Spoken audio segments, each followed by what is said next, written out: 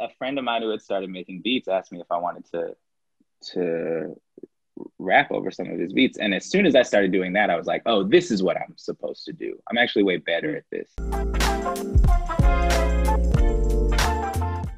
So, what was it that drew you into hip hop? How did you get started?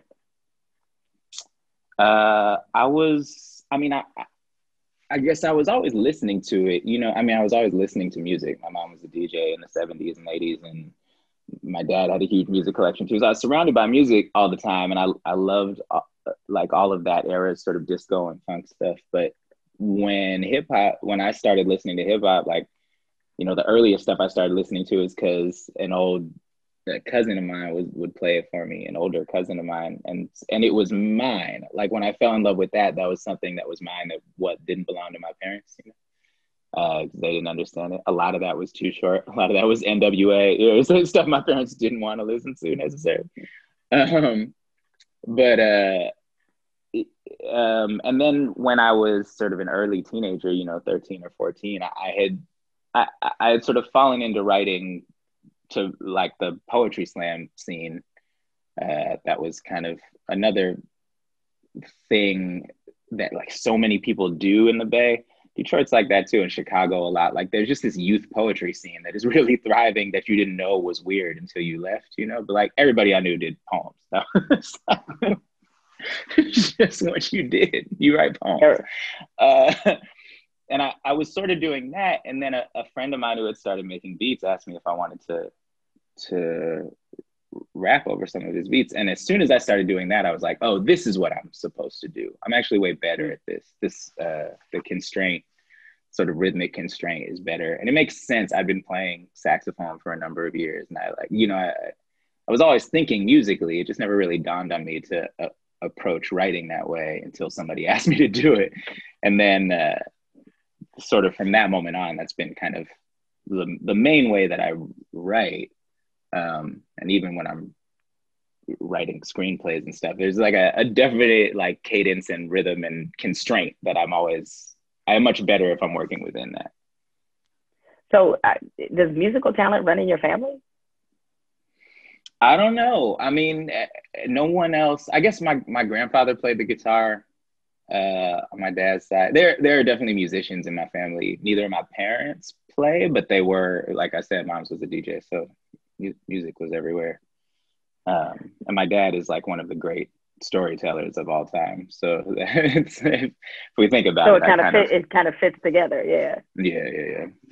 So what was it like, or what was the hip hop scene like when you were growing up in Oakland? Man, it's always been such a diverse scene, we had like the sort of more hardcore side of it, or like we had the Too Shorts, we had like Richie Rich, we had the Loonies, all these sort of classic Oakland sounds. And we also had Hieroglyphics.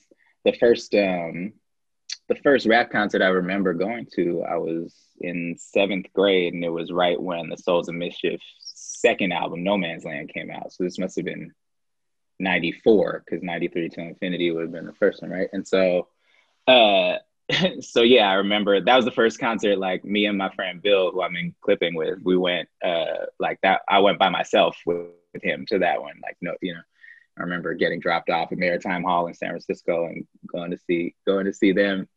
And so there was that scene. And then I also, so all those cats, right? A Plus and Festo and Del the Funky Homo Sapien and all that stuff. And then we also had like that Soul Sides collective that were all like students at UC Davis, but Black Alicious and Latyrix, who like Lyrics Born of Latyrix is still one of my favorite people. Like it's interesting because these are all guys who when I was first getting into them, I sort of idolized them and I didn't realize that they weren't world famous. To me, there's like no difference, because it's the interesting thing about the Bay is it's so supportive of itself, so like a lot of our heroes, it turns out, were just local cats. But like I used to see The Gift of Gab at Amoeba Records every Tuesday, because we were both there every Tuesday, you know, and I'm maybe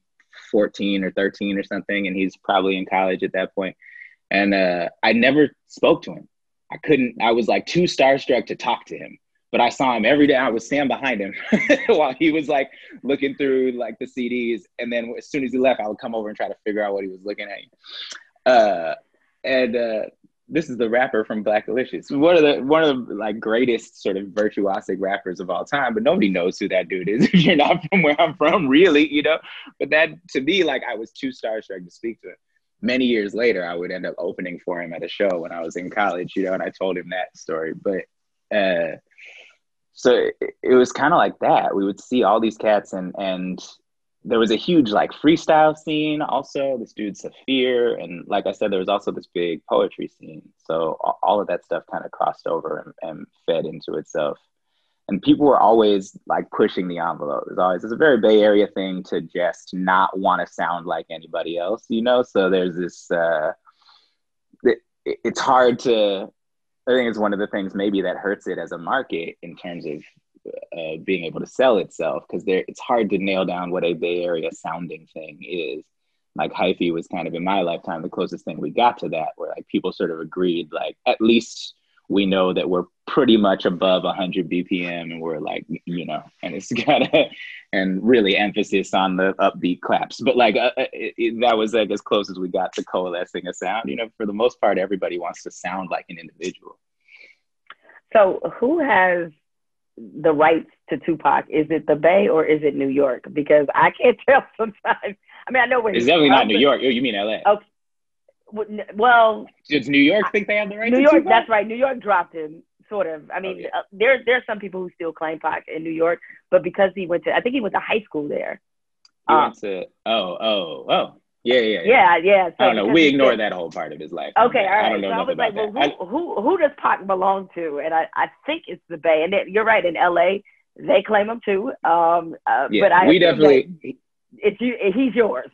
Yeah, of course. Well, because like, when was his first look? The first time you heard of Tupac was when he was rapping as part of Digital Underground. Correct. That was during the Bay Area days. He used to live in those like Marin City projects, right? Which was funny. I did this play in the Red and Brown Water by one of my favorite playwrights, Terrell Alvin McCraney, who would go on to write Moonlight, and but he, in the Bay Area, and like the spread out across three, so he has these three plays called the Brothers and Sisters plays, and the one that I ended up getting cast in performed out in Marin. And Terrell wrote those plays to be performed in courtyards where he grew up. He grew up in projects in Miami. So those plays were actually meant to be performed outside in the courtyards where he grew up, which is why they have all these interesting, what we now think of as like theater tricks, where people walk in and say where they're coming from and what they're holding.